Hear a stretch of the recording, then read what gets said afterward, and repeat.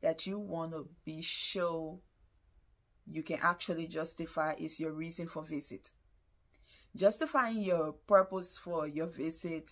It's not just my daughter had a baby or my sister had a baby and I'm going there to help out.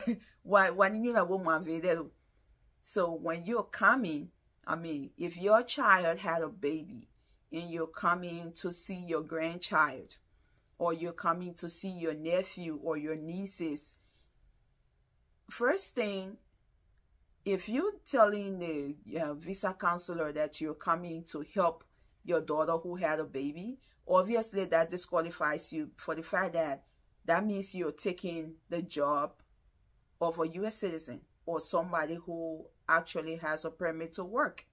Because if your child had a baby and you're coming to help, that means you're taking somebody other job, somebody who legally has to work, who could be babysitting to get paid.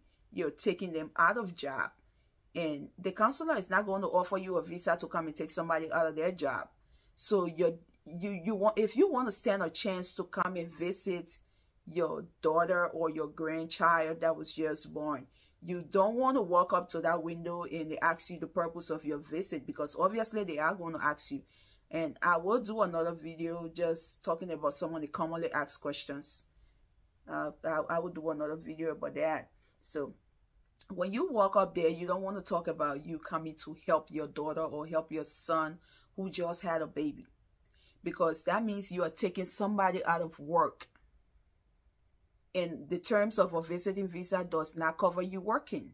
If you're coming to the United States as a tourist on a visiting visa, you are not eligible to work.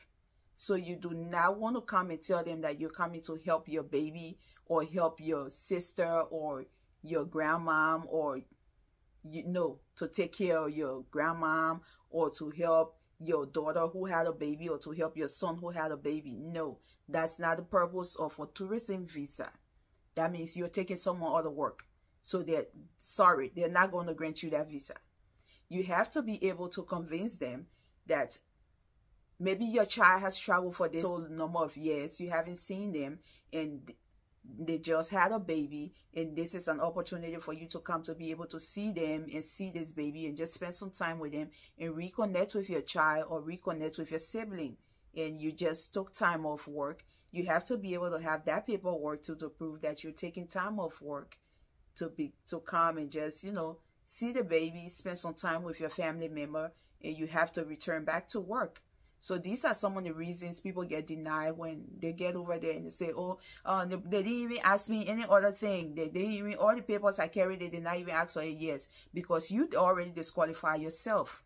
So these are some of the things, these are some of the tips that I share on this channel to be able to help you and help any family member getting ready.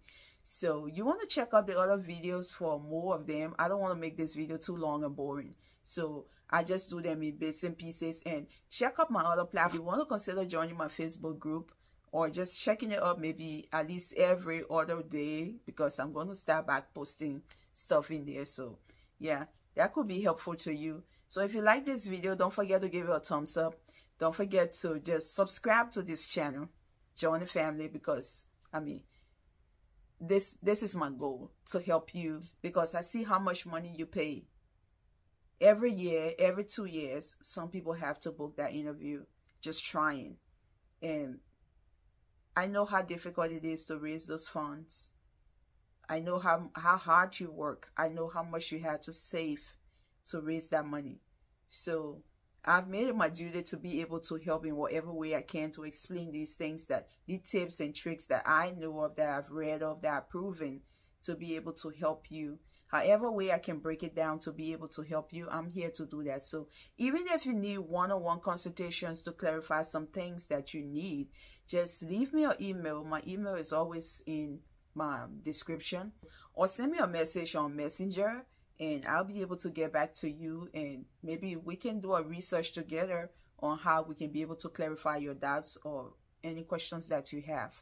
So thank you very much again, and don't forget to subscribe, share the video, so that way YouTube recommends it to other people who are interested in similar topic. Thank you again, guys, and I wish you a very blessed day, and like always, Be grateful for everything and eager for nothing. And I love you, my friend.